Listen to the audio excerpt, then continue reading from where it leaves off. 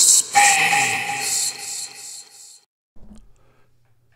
Last September, I did a video on commercial space stations, and my conclusion was that it's very difficult to make a good business case for space station. And by that I mean that I don't see why anybody would want to invest in one. If space stations aren't the answer, then what is? I had an answer to that question at the time, but it's taken me 9 months to get around to doing a video on it. For our discussion, it's useful to have a space station in mind, and I've chosen Haven 1, the space station that vast space is working towards, but this argument applies to commercial space stations in general. The crux of the issue is the financial model. To make the investment worthwhile, investors need to get more money out than they put in. Remember that this is a privately funded station. There's no NASA money paying to develop it. It will cost VAST in the neighborhood of $1 billion to design, build, test, and launch their first space station. I'm going to pretend that they did that all in a year to make the analysis simpler. If they launch and then manage to generate $160 million of free cash every year for the next 10 years, that money can go to pay off their investors. That specific amount of free cash will generate a 10% rate of return. That's not very exciting. I can get over 4% on my money by just putting it into a money market cash fund with minimal risk, and there are many relatively safe investments that will generate a 10% return. Investors demand a higher rate of return for riskier investments like this. If investors want 20%, that's $240 million every year, and if they want 30%, that's $320 million every year. I'm going to choose 20% as a moderate level of return. If you're taking venture capital money, they're going to be looking for higher rates. VC funds expect that half of their investments will fail, so the ones that hit need to generate very good returns. We now need to figure out how we can get $240 million per year, except that it's not exactly $240 million. We need to pay for our operations costs to keep the station up and running, and to pay the fixed costs to keep that company operating. I'm going to add $60 million for that. It could be much more. That means we're looking for $300 million every year, or about $6 million per week.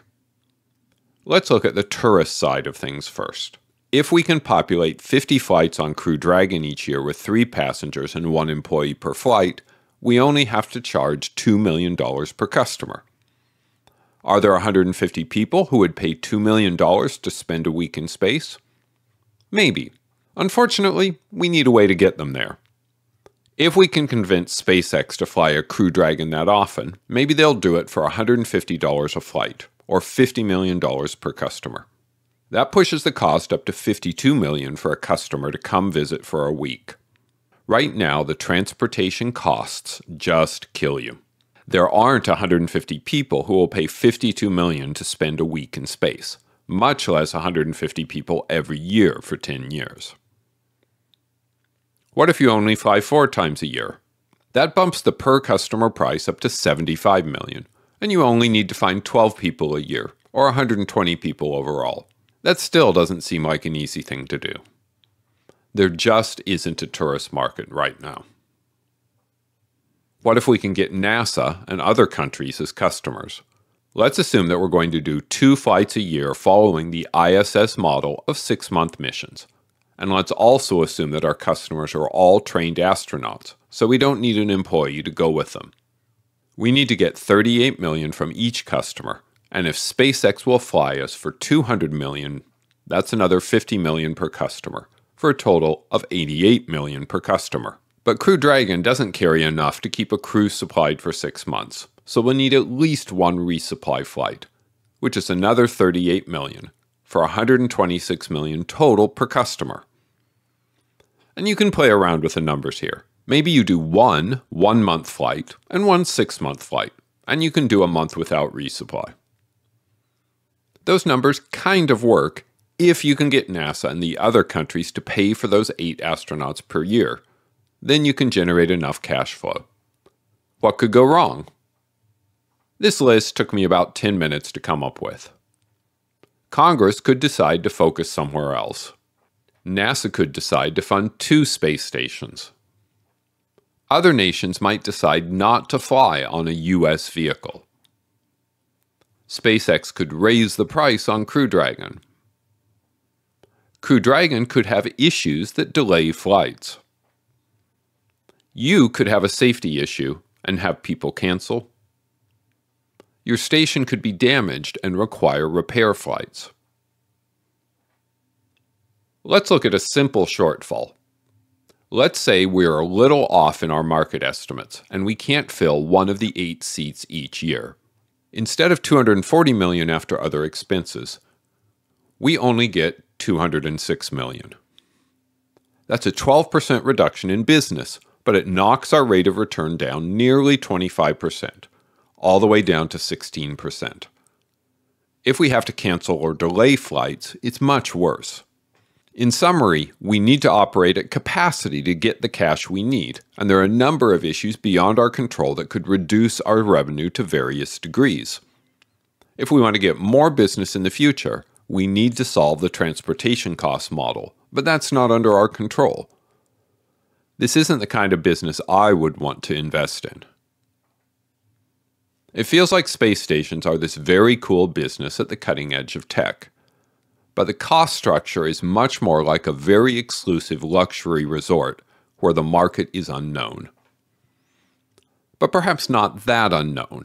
Do we know anything about this market?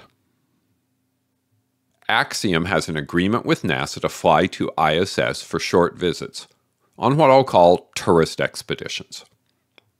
They have flown 3 missions and are getting ready to fly a 4th. Their price in 2024 is about $65 million per person, with 3 passengers and 1 Axiom astronaut on each flight. That gives a total flight revenue of about $195 million. When they fly, they need to pay approximately $15 million to NASA, whatever SpaceX charges for the flight, and their own overhead for running the program. The important part of this business model is that their 2 biggest charges, the NASA fee and the SpaceX charge, only show up when they're actually flying missions. The only thing they have to pay if they aren't flying is their overhead. If you can buy access to the biggest space station ever, you don't have the big investments up front. Assuming Axiom can keep their overhead low, they can make sure they make money on this program, even if they're only flying about once every year.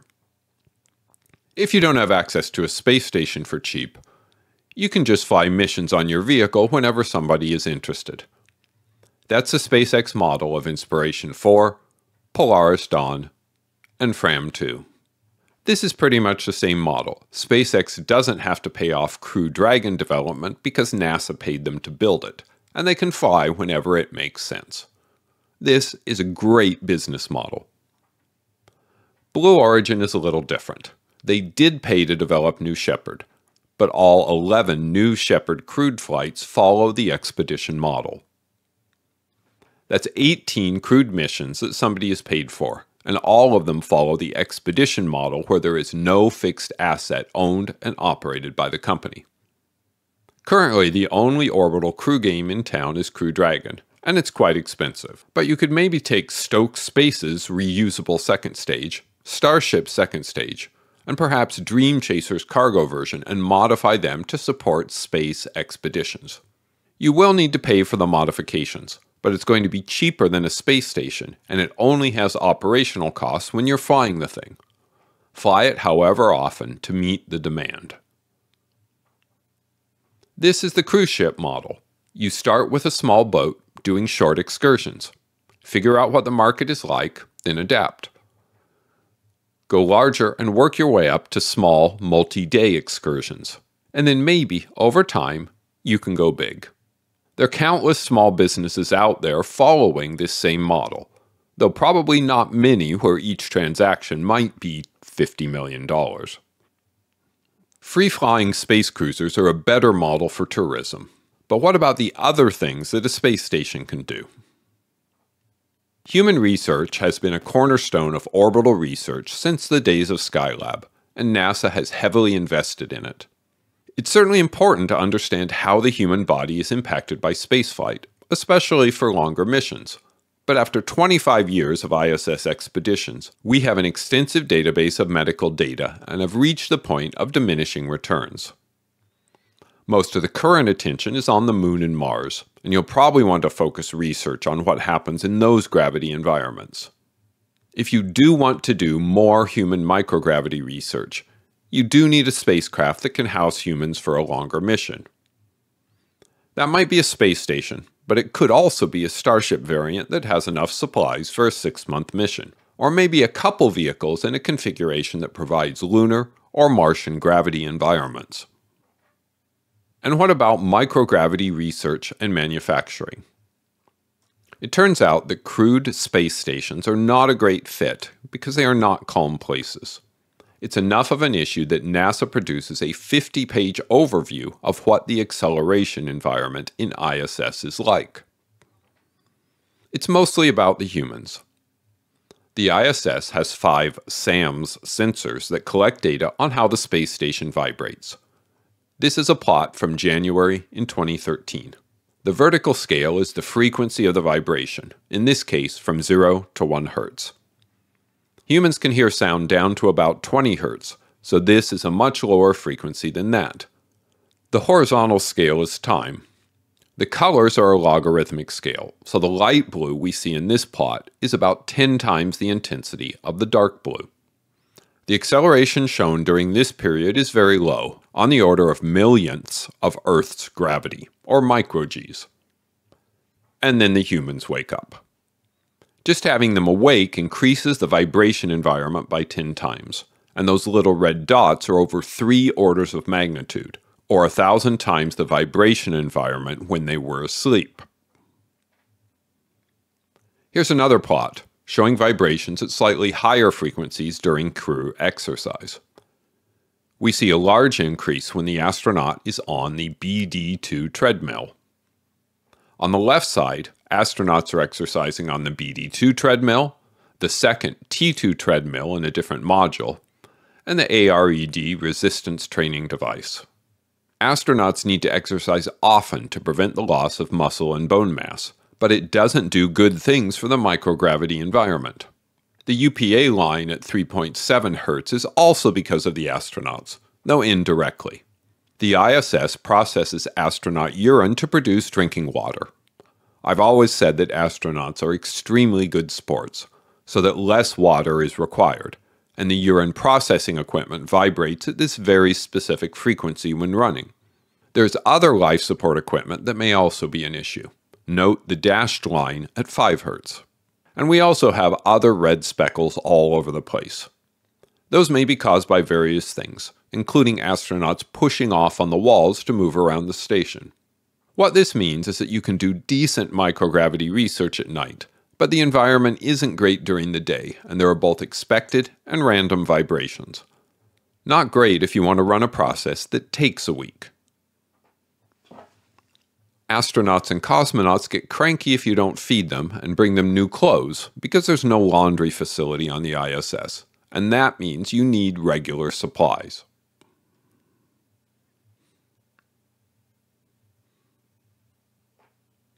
Which means you need a visit by the Russian Progress, the US Cargo Dragon, or the Cygnus resupply spacecraft. This is Progress arriving at the station. You can probably figure out the time when it docked without the arrow at the bottom. Perhaps more interesting is that the docking put enough energy into the station overall that it started ringing at about 0.7 Hz for 2 hours. That's what the second arrow on the right is pointing to. Dragon 2 docking is likely similar. Cygnus will be less because it doesn't dock. It is grappled by the robotic arm and installed on the station. All this means that the quality of microgravity on a crewed station is variable. If the only equipment operating is the life support system and it's well designed and functioning properly, there aren't many issues when the crew is sleeping. But when the crew is awake, there can be issues and they're hard to predict. Not really the ideal environment. Worse, your transportation costs are very expensive because you need them to be rated to work around the station safely, because the station is a huge investment. Crew Dragon to ISS costs NASA about $280 million per flight, Cargo Dragon costs about $152 million per flight, and a standard Falcon 9 is only $70 million.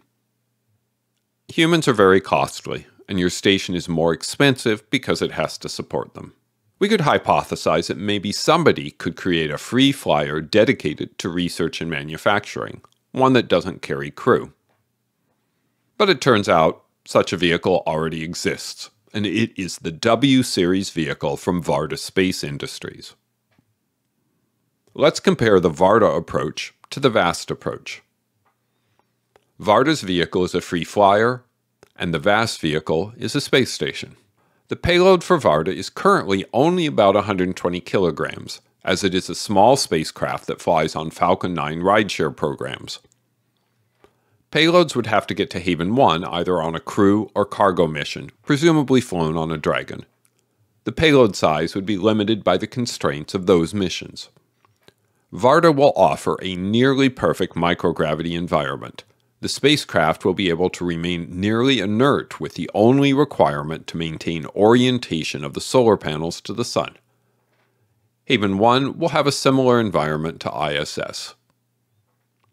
The mission length for the W-Series free flyer is dependent on the customers. It might be a short period, or it might be a longer mission. The launch rate is currently constrained by the rate of SpaceX rideshare missions, which is about 3 times per year. Payloads to Haven would need to go up on one mission and then come down on a future mission. Varda is following the expedition model, which you already know I like.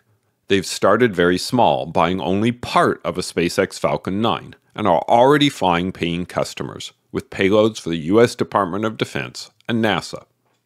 VAST is following the destination model, the if you build it they will come approach. If the market is there, free flyers can be upsized to occupy an entire Falcon 9, but the more fascinating approach is for vehicles with a reusable second stage.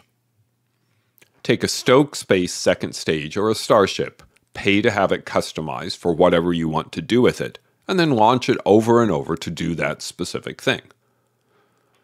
When you aren't flying it, it's just sitting in cheap storage somewhere near the launch site, and you can easily modify it and upgrade it because it isn't in orbit. And that's why free flyers will beat space stations. Companies can start small and expand their business as they have more customers.